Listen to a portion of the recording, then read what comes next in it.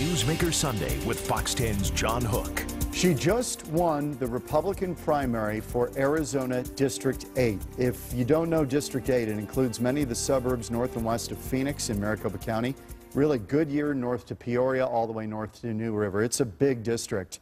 President Trump carried this district 58% to 37% in 2016. To say that it is pretty solidly Republican would be an understatement. Debbie Lesko is our guest this week on Fox 10 Newsmaker Sunday. Thank you for having me. Congratulations, number one. And, you know, you win it in a crowded field. Yes. How many candidates did it end up? I mean, there were write-ins. It seemed that there were about a dozen people in the mix, maybe more. You're right, a dozen on the Republican side. So it was myself and 11 gentlemen.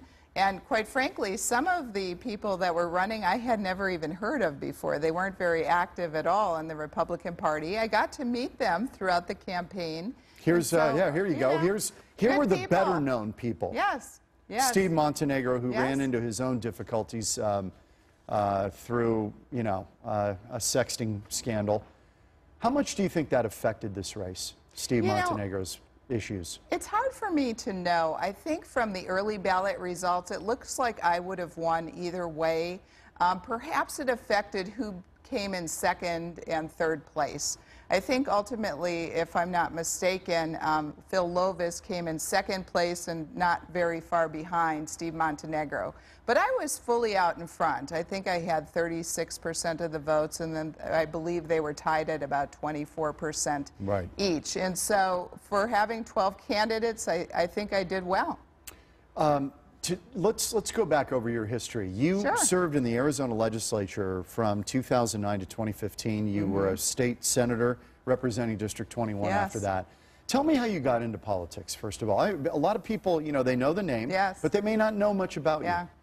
Well, it all started out when I wanted to know who to vote for on the ballot. And Give me a year. What year? Oh, probably 20 years ago now. Wow. And so I was at a time of my life where I was interested. Who are these people on the ballot? So I called The kids were older. They were out of high school. I don't know if they were out of high school, but, you know, anyway, I decided to call the state Republican Party because I'm a Republican. I believe in the Republican platform and its principles, and asked them, do you have meetings? And sure enough, they do. In every single legislative district, there are Republican meetings each and every month. So I started going to the meetings, and Jan Brewer was there. I think she was a county supervisor at the time. Right, she was the chairman of the County Board of Supervisors. And I met our elected state officials, and I got really involved. Registered voters, helped out at different events, and before you know it, I got elected as their district Republican chairman, which is a volunteer position, and then got elected as a Maricopa County Republican officer, then a state party Republican officer, all volunteer positions. And then in 2008, Bob Stump decided to move on and run for Corporation Commission. So there was an opening in the State House. People asked me to run. I said to my husband, should I run? He said, why not? You volunteer all the time anyway. And so for no pay. For no pay. Do you remember the first time somebody said to you, Debbie, I think you should run for an office? Was it during that race, or was it earlier than that where somebody said? No, I ran for a school board in 2006. So I was very involved in my kids' schools. They went to Peoria Unified School District schools, and I was the, you know, fundraising chairman 1 year, and, you know, raised all kinds of dollars for the PTA, and that helped the school. And so I got involved, and I ran for that office. I lost in 2006, and then I decided to run for the legislature in 2008.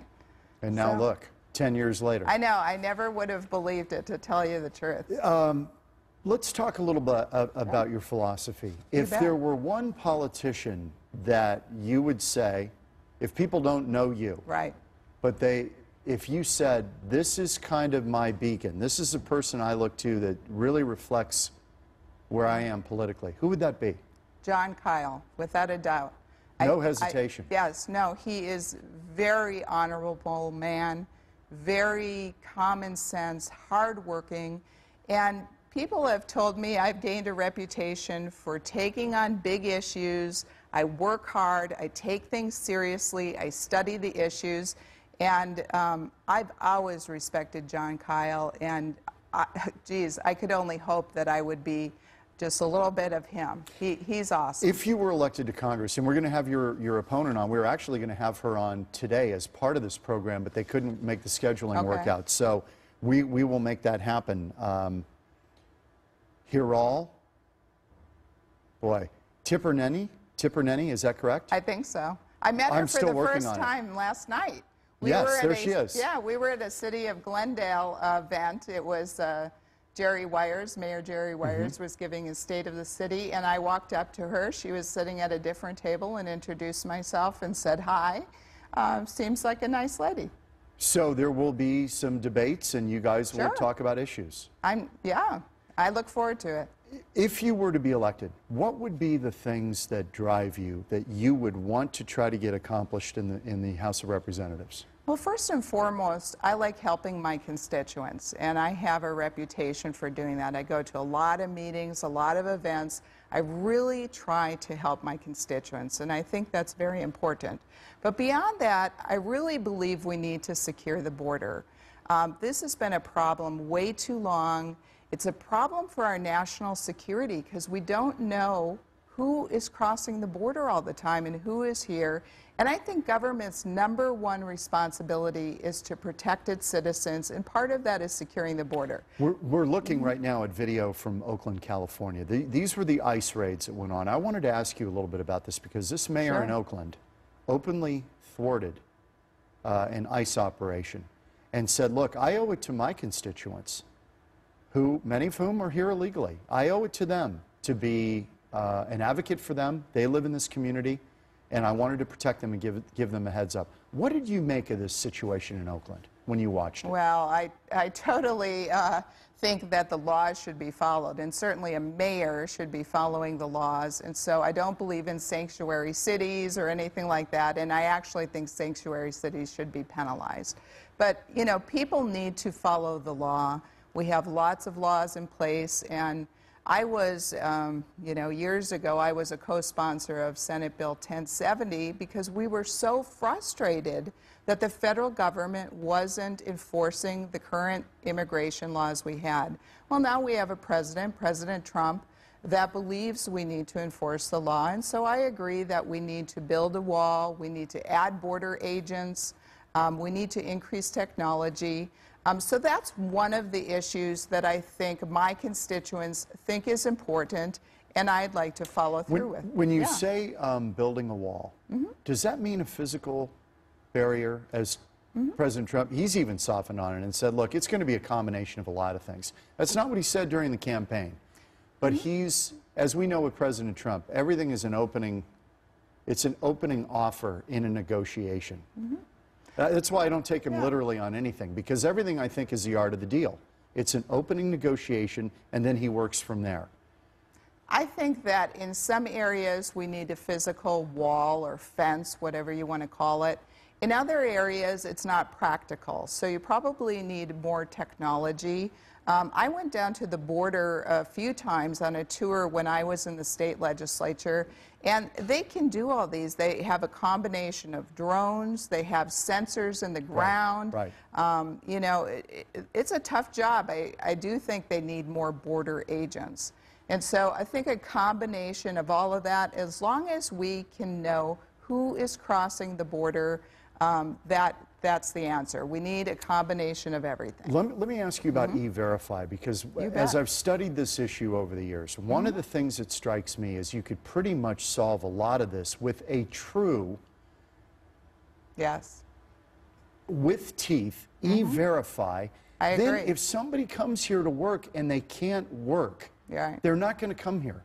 Yes, no, I totally agree with you. E-Verify is a farce, we need mandatory, the way it is right now. Yep, we need mandatory E-Verify, and you're absolutely right. If there's not an incentive for people to come here, they're not going to come here. Is that hard to accomplish? Why can't we get E-Verify? With E-Verify, to me, you might not even need a wall. I don't know why that's not been accomplished. I can only think it's some kind of political reason. Or economic reason for companies that want to skirt the law. Yeah, I don't know the answer to that, but I would assume that it's easily accomplished, and I don't know why we haven't done it For yet. people at home, E-Verify basically links the person who is seeking the job with a Social Security number.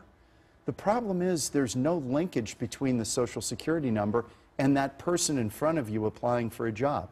Yeah. So it could be a real Social Security number, but it might belong to a dead person from years ago. This is a problem, and there's no cross-checking. Well, they need a picture to go along with it, I think. That would be nice, biometric. That would be nice. I'm sure we could accomplish it. But other things that I think are important to me and to my constituents are our national defense. And included in that is Luke Air Force Base. Yes. Luke Air Force Base is in Congressional District 8. It's very important to our national security. Is that your biggest employer in 8? I don't know if it's the biggest employer or if the government is. Maybe the school system might be. I'm not sure. But I know that it's a huge economic engine in our part of the valley and the entire state. And so it's very important that we protect Luke Air Force Base. I mean, years ago, I think prior to me being in the state legislature, I went down. Remember when there was El Mirage was against the F-35s? Yes, I was going to ask you about the F-35. I went down there and I testified in front of some folks back then in support of the F-35. And so I'm so glad that we protected Luke Air Force Base, and we need to continue to do that. You're a fiscal hawk, fair to say? Okay. It is fair to say. Given that, do you think the F-35 is the way to go in the future, not just because it's at Luke, but because it's the best aircraft out there? Because my concern is we're asking one airplane to do a lot of stuff. You know, I'm not an expert at that, so I don't know the answer to that. If it's the best airplane forever, certainly technology will change, but I'm glad that Luke Air Force Base got the F-35s. We kept Luke Air Force Base, and it's so important to our nation, and it's so important to Arizona and the West Valley. So that's a key issue. Of course, another issue is the economy. I agreed with President Trump's and the Congress's tax cuts, but I'm also concerned about our debt. And so we really need to start balancing our budget, or at least getting to that point where we need to cut spending. That's the only way around it. If you're going to cut taxes, you need to cut wasteful spending. Now, when we get into spending, 65% of the budget, the federal budget, I know you're aware of this, is Social Security, Medicare, and Medicaid. Yep. To try to get into there and make changes in those programs is the third rail. Yeah, it's very tough, you know, but we need to protect Social Security and Medicare for the people that depend on it now. Now, we might be able to reform some things for the new people coming in at some point, and I did that in pension reform. So when I became a freshman, this was in 2008, well, actually, I got sworn in 2009. We've got video. Let me stop you, because we've got video of pension reform. This is something you led the charge on. I did. You said that officers should start collecting at 55 instead of 52 and a half. Raise it by 2.5 years. But that all of a sudden makes the tables balance. Yeah, that was just part of it. So what happened is I was a freshman. I got put on the retirement committee. I knew nothing about public pensions. Nobody in my family had worked for the government. But I realized that this was a problem. It was unsustainable. It's a problem across the country. It was unsustainable. And cities started coming to us at the legislature saying, we can't afford to hire new firefighters and police. The pensions are just outrageously costly. Yet they need new people to feed into the pension. Exactly. So that Exactly. So when I got more experience, so I was over in the Senate at the time, and Senate Finance Chairman dealt with tax policy and pension policy. I asked Andy Biggs specifically if I could be assigned to that committee as chairman, because I wanted to try to fix the pension systems. So I took on the hardest one first, politically, and that was the fire and police pension system, because politically that one was the hardest. And I took 1.5 years of negotiations with the unions, the cities, conservatives, Democrats, and after 1.5 years, we came up with a consensus, and it passed out of the legislature, got signed into law, and a portion of it went on the ballot, and the voters voted for it, 70% approval. It saved $500 million to the state of Arizona, and save the plan. And that's the type of thing you can do. You have to protect the plan and Medicare and Medicaid for the people that have been promised. But you can start changing things just a little bit going forward, like I did with the pension plan, and you can really save the system. Right. Social Security is a prime example. I mean, if nobody was expecting, my father's 94, bless him, but he's been collecting now for a long time. Now, he paid in for years and years. But nobody expected there'd be these people around who were living toward 100 and beyond collecting Social Security. They actually planned when they built the system that most people were going to die before they ever collected. So, of course, it was flush with cash. It's all changed. So why not, with new workers, say, you know what, you're going to have to work a couple more years longer before you collect? Is that a crazy idea? No, it's not a crazy idea, and I don't know what ultimately we can do. I just know it needs to be done. And since I have a history of tackling big issues, I mean, that's why I served in the legislature. I was self-employed before that. I could have been doing anything and just volunteering. What were you doing, just quickly? I was self-employed in sales, and so, you know, I was making decent money, not like huge amounts of money, but I really was attracted to trying to make a difference, whether it was in my kids' schools or for a while I served on in a City of Glendale Community Enrichment Board, that type of thing, master plan community. So you've been involved. I just like being involved. I like making a difference, and I really do believe every single person makes a difference in their own way. At the legislature, you can make a difference in a broader way. You can change laws. And so, for instance, I take on big issues like pension reform, tax reform, but I also do things to directly benefit my constituents when I was in the legislature.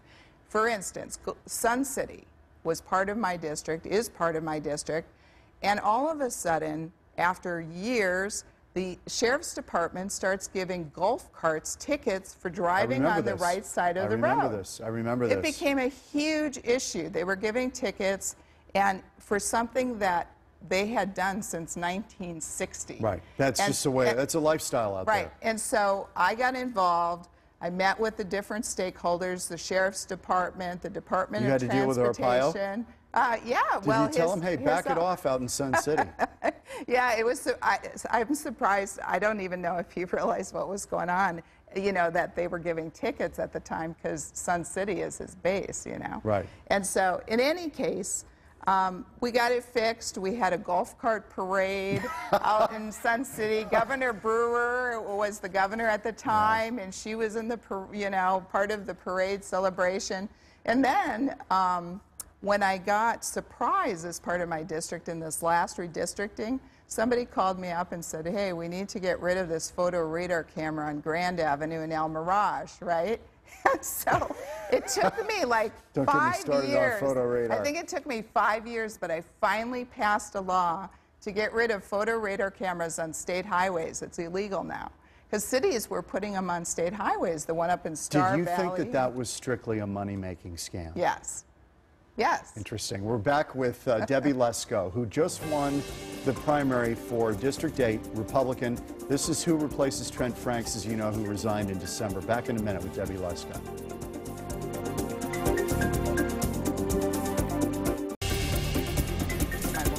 Back with Debbie Lesko. She's a former state senator for the state of Arizona out of District 21, and she started that position in 2015. Before that, House of Representatives from 2009 to 2015. And in case you're wondering, District 8 is really suburbs north and west of Phoenix, runs from Goodyear to the south to Peoria, a little bit northward, and then all the way up to New River. Yeah. Let me ask you about this, these complaints. Yeah.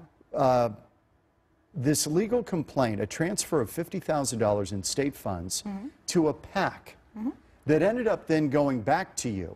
And a couple people cried foul. Phil Lovis, who was one of your opponents in CD8, who lost.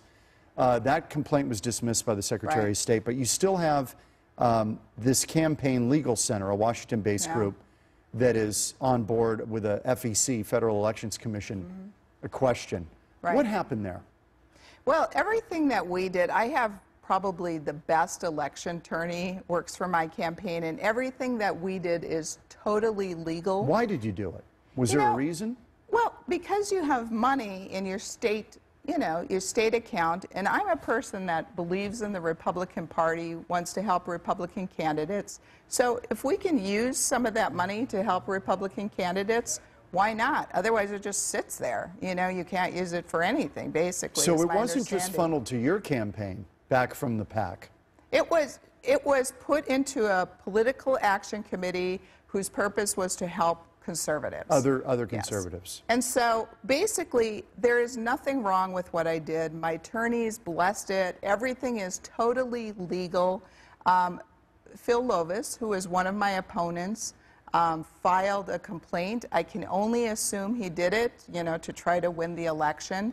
But now I have to deal with it. And now this other group, I've been told by my attorney, they habitually file complaints against Campaign Republicans. Legal Center. Yeah. But they are a Republican group because the center's headed by this guy, Trevor Potter, who's a Republican, who was appointed by George W. Bush. I know nothing about this group. All I can do is tell you what my attorneys say is they habitually go after Republicans. So even if this guy is a Republican, he must not be a conservative Republican. I don't know him at all. But you're not worried about it? No, because everything we did is totally legal, and my lawyers will take care of all this. And, you know, we did nothing wrong. Let's roll tape number 7. You bet. Donald Trump has talked a lot about the school shooting situation. Right. Do you believe that we should be tinkering with what arms people should or can and are allowed to buy? You know, I don't think we need any more laws to regulate law-abiding citizens. I just don't believe in that. I do think we need to protect our schools. Now, this is very complicated. Obviously, we need to help people that have some type of emotional problem, whether it be mental illness or suicidal or whatever it is.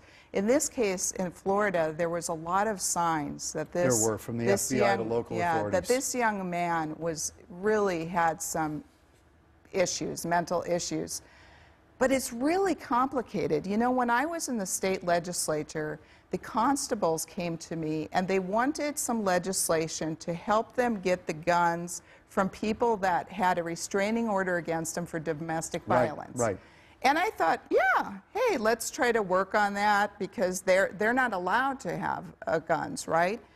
But I soon realized it was extremely complicated because you don't want to take away people's rights. I mean, you just don't want somebody... Right. Well, that's Second Amendment, but also you don't want a family member who's mad at someone just saying, oh, they're mentally ill, let's take away their gun rights. Yeah. I mean, it's very complicated, but we need to try to find some solutions for people that have mental illness, suicidal tendencies. You know, it's really a problem. We've got to take a break. Back, Sure. Final thoughts with Debbie Lesko, Congressional District 8, the Republican nominee. And that election's coming up shortly. We're back in a minute on Newsmaker Sunday. Final moments on Newsmaker Sunday with Debbie Lesko, who just won the CD8, Congressional District 8 primary on Tuesday night. And you've got a general election to fulfill the remainder of Trent Frank's term in April. Yes, so April it's coming 24th, and the early ballots go out on March 28th. So in less than a month, I have another election to convince voters to vote for me. And I really love my constituents. A big part of my District 21 was Sun City. I also know the folks in Sun City West. I've been part of the Republican Women Club for years. And, so you're a known quantity out there. Yeah. Let me roll tape number 6. This is Trent Frank's. I think he was a Steve Montenegro guy because Montenegro worked for him. Do you want his endorsement, or would you rather just let it go? You know, I don't think that I will ask for his endorsement. I mean, I've always respected Trent Frank's, but were you surprised moving with forward, what happened? I was surprised. I was very surprised. So this just kind of was foisted upon you. Yes, this wasn't in my plans, but you know, I took about a week and a half after Trent resigned to think this through to see if I wanted to do it. And ultimately, a door opened, and I decided to walk through it. Debbie Lesko, good to see you, and appreciate your time. And Thank you. we will be chatting in the future, I'm sure. All right, good. And Debbie Lesko's opponent will be on this program, I believe, next week on Newsmaker Sunday. We'll see you next week on Newsmaker Sunday. Thank you.